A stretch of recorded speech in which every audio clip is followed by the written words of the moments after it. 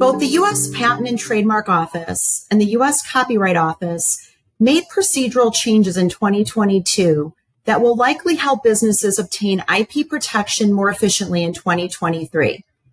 For example, the PTO implemented a new administrative process for addressing fraudulent trademark submissions.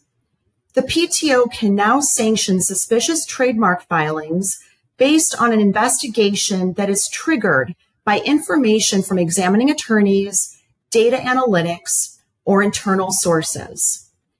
This new process should help protect small entities from exploitation during the filing process and will likely help larger entities avoid trademark trolls. In implementing the Trademark Modernization Act, the PTO shortened the response time for most office actions from 6 months to 3 months.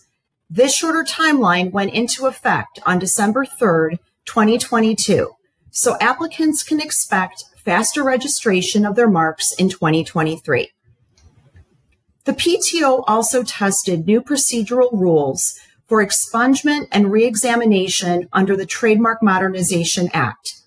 The new procedures are much less costly than traditional PTO proceedings, so if they continue to run smoothly, businesses can expect to spend less time and money fighting to cancel unused marks in 2023. Meanwhile, the U.S. Copyright Office issued rules that govern the procedure at the Copyright Claims Board, or CCB.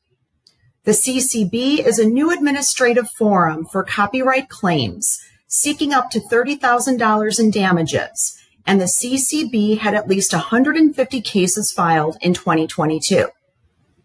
The rules from the Copyright Office outline how companies can designate agents, how libraries can opt out of CCB proceedings, how law students can represent clients in the CCB, and how the CCB will handle cases referred from a district court. One thing the corporation should note moving forward with the CCB is that although a party can institute proceedings against a business before the CCB, that business can always opt out and choose to litigate in a federal district court instead. Check out additional videos in our 2023 IP Outlook and on the McDermott website.